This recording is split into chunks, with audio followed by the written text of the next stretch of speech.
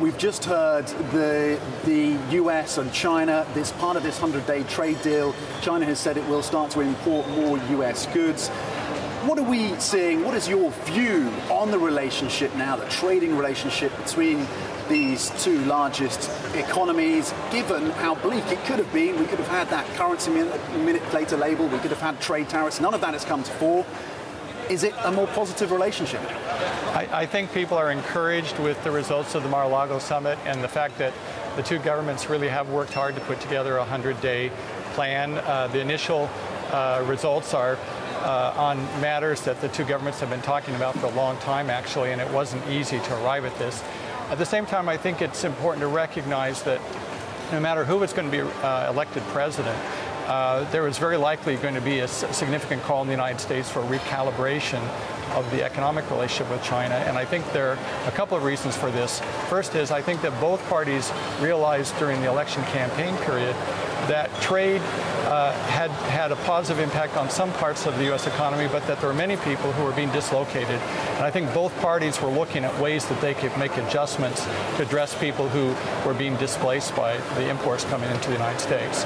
And I think on the other side of the equation, I think the business community has been very concerned and in fact rather pessimistic about changes that have been taking place in China, that China's focus on industrial policies have closed the space that was available for foreign companies to compete here.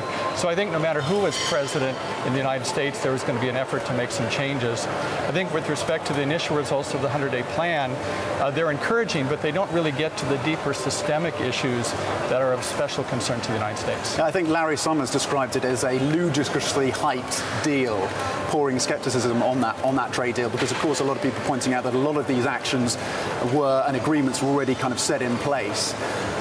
You mentioned the concerns amongst corporates here, and we've had the European Chambers of Commerce putting out their confidence survey today.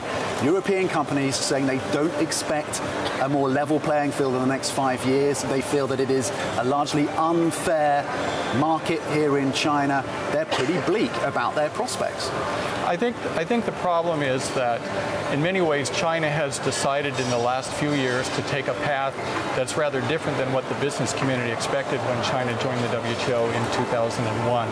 What we see is a real emphasis on industrial policies, and whereas every country might have one or two, in China it's seen that some of the most important sectors are now the focus of industrial policies.